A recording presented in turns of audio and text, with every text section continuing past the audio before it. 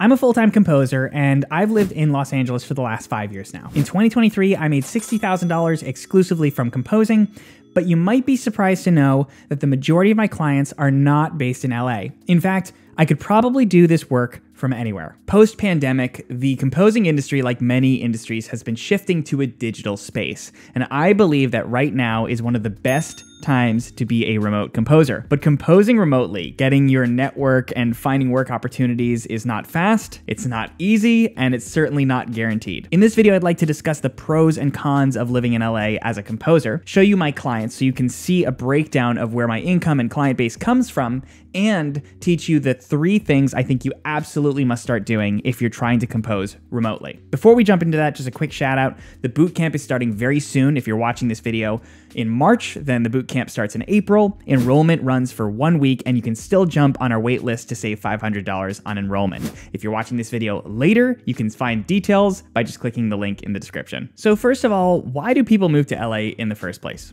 There is a good reason for it, and there are a ton of pros to be here, both personally and professionally. There's lots of opportunities. There are tons of film, game, TV, animation studios all over LA, not just in LA itself, but in Burbank, Glendale, Pasadena. There's a ton of studios. That also means that there's a ton of industry folks, and therefore it's easy to network with people, make those connections. There's lots of events like live meetups, mixers, concerts, tons of things that make it really fun and fruitful to be here. In my experience, there's also a bit of camaraderie that comes with that. When you can tell another composer that's based in LA that you live in LA, there's kind of this sense of, oh yeah, me too. I don't know if that's because everybody knows how tough it is to live here because it's expensive, or if it's just that funness of saying, hey, you live right next door, but maybe a little bit of both. Because of that camaraderie, all the different events, and all of the creative people out here, it is really helpful because it can scale your career rather quickly. If you find the right person, if you connect and you build good trust with that person, they can give you opportunities that can then leverage your career upwards. However, there are some cons that come with it. First of all, obviously, LA is incredibly expensive. The average studio apartment in 2024, when I'm recording this video, is $2,000 a month. That is not cheap. And you're in a career that doesn't make a lot of money in the beginning. It is incredibly difficult to sustain that when you're living somewhere like LA. As a result, what happens is a lot of people often have to find non-music jobs, non-composing jobs. This is true of all industries. And the problem with that is we need a lot of time to invest into our composing careers to be able to do it. If you have to pay the bills by going and doing other things, it's very unlikely and very risky that you'll be able to have the time to sustain it for a living. The other huge con is with all the people, all the creative people that come here, there's also a lot of competition. How do you stand out amongst the crowd when you have people that are always going to be better than you and willing to work longer hours than you? It becomes very difficult to differentiate yourself out here. And sure, you might be able to find a couple people that cling on to you, but what often happens is the work that comes from LA comes from people who are established, who don't necessarily want to pass the reins on to you, but instead want to just give you a little bit of work opportunities on the side. It's difficult to scale out here and to kind of print your stamp and become your own person. So my advice if you are going to move to LA is make sure that you've really built up your industry connections and your composing career a little bit beforehand. Don't come out here with nothing to show. You have to come out here prepared. When I moved to LA in 2019, I was already doing music work for a living. I wasn't composing full-time, but I was doing a little composing, a little copyist work, a little orchestration. I also had a network of people that I was planning on meeting when I was out here, and that was invaluable because COVID hit in 2020. Quarantine hit in 2020, and I was really out of work for a long time here. I'd built up my savings while I was living in Nashville, Tennessee, and that really helped immensely. Had I not done that, I would have been in big trouble. Really, really big trouble out here. Now, during that time in quarantine, while I was really eager to get composing work, I had to start to get a little creative on how to find people that would trust me enough to hire me. So I experimented. I made YouTube videos. I've been making YouTube videos for a long time, but I really dug deeper into that. And I also explored remote networking. I would talk to people through social media. I would reach out to them. I would set up Zoom calls. And what I found was people were actually incredibly willing to have these meetups with me. Over time, what happened is I wound up getting a network of people that really had never met me in person, but trusted me enough to work with me. So what I've done is I've gone back and tracked the last 6 months of revenue I've made as a composer and broken that down by client, whether they're LA based or remote. Let's start with the LA clients. First of all, you'll see I've only got 4 names total. I've hidden their names, obviously, for privacy. They generated a total of $12,000 in revenue for the last 6 months. 4 clients, $12,000. Now, on the flip end, if we look at the remote clients, we've got quite a few more clients. We've got 9 total, and they generated a total of $14,000 in revenue. That tells us 2 things. Number 1, I'm getting a lot more clients that are not based in LA. Number 2, the clients that are based in LA are paying me a little bit more. Now, this is a bit more nuanced because the majority of these clients that are LA based, I'm not actually working with like animation studios or filmmakers. I'm actually working with composers. So I'm writing additional music for these composers that is then getting me paid work. On the flip end, all of the work I'm doing remotely, that's for animators, filmmakers, commercials, promos. It's stuff where I can get my name fully credited on those projects, which is a benefit. Now, what's really interesting is even though we have this split of the LA and the remote clients, let's talk about the acquisition, how I actually found these clients or how they found me. If we go to the LA clients, we're gonna see primarily referrals. So these clients were told by someone else that they know, hey, Zach is good to work with, you should work with him. Word of mouth is the primary way that I got work in LA. On the flip end, if we talk about remote clients, all but one of those clients found me through YouTube, through all the work that I've done in making videos and posting content on YouTube. That's really cool for me because I have control over YouTube and the content I can make. Now, referred work is probably a little easier to get because word of mouth is generally easier than building a whole channel on YouTube, but it is very possible, as you can see, to build content online and be able to get paid work doing it. The last thing I want to say about this is even the LA clients, even though they are Los Angeles based, many of them decided to work with me after seeing my YouTube videos.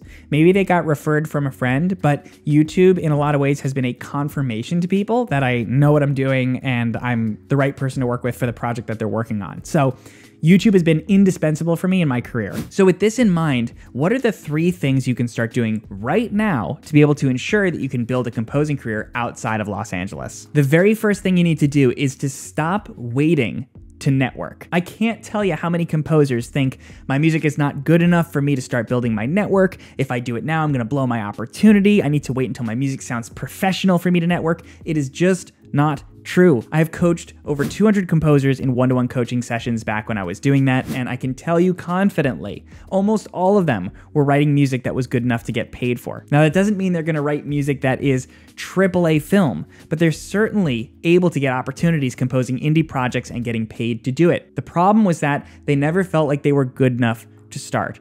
They waited. And what did they do instead? Instead of networking, they would apply to jobs online. They would maybe loosely send out these kind of tentative emails, but not really do anything. They wouldn't share their work online. They kept it all close to the chest, and that's why they weren't able to find work opportunities. For the record, that was me too. Years ago, I felt like I wasn't sure how to do this, and so I did job applications, and I'd send out email blasts and look for industry network contact websites to contact people. And I'm telling you, it doesn't work. You have to find people that can trust you. And the only way you can do that is by building those relationships. Now, you might think, well, I don't live in LA. I live in such and such a place and I don't know anyone. There's nobody in my industry. That's where we all start. You know, you don't need secret backdoor industry connections to be able to do this for a living. It starts with the people you already know. So many times people think, I don't know anybody in the industry. And then you just dig a little bit and you find out, well, my friend went to college with this person who knows this composer. You're probably only a couple degrees away from someone who can actually help you in your career. And the only way you're gonna find that out is by actively finding it out, networking, and doing it. Now, the second thing you absolutely have to start doing is you have to start showing your skills online. People love to say that it is just too competitive to share your music. It's too competitive a space online, but it's always been competitive in this industry, in every industry, just in different forms. Think of how difficult it would have been for someone who did not have the internet to be able to get their music heard. Maybe they would have had to tour the world, spend loads of money on travel and transportation and advertising simply to get their music in front of new ears. In this industry, all you have to do is download Instagram, it's free, post your content online, and boom, you have the opportunity to have loads of people listening to your music. Now, just because you're using social media doesn't mean that you're entitled to get that viewership. That viewership and that audience is earned. And the key thing you have to do to earn that audience is to start sharing value with them. Many composers will treat the online space like a portfolio for their music. So they'll just share playthroughs of their Logic videos or Pro Tools or whatever they use, and then say, well, why aren't people watching my content? And the reason they're not watching your content is because you need to provide value beyond your art to people. In the bootcamp, we talk about lots of ways you can do that: inspiration, education, entertainment. There's loads of ways you can do that, but the key is to think about how you can benefit the people that you're making content for. Building that content is key if you're not living somewhere like LA to being able to build an audience and therefore convert some of that audience into potential clients for your composing work. And the third and final thing you absolutely have to do if you're not living in LA to be able to do this full time is you need to seek mentorship. This is a lesson I learned way too late. I used to be so stubborn about this. I would think, I don't need anybody's help. I can just do it myself. And that's why this took me so long to do. I dreamt of composing when I was 14 years old, and I'm 30 now, and only a couple years ago was I able to do it full time. I could have gotten there a lot faster if I had leaned on help a little bit more. I was lucky I even stuck with it, to be honest, because trying it on your own is the quickest way to burn out or potentially give up altogether. And burnout long-term is not going to be a sustainable way for you to do this career. You need to pace yourself, and you need to seek guidance to save you time,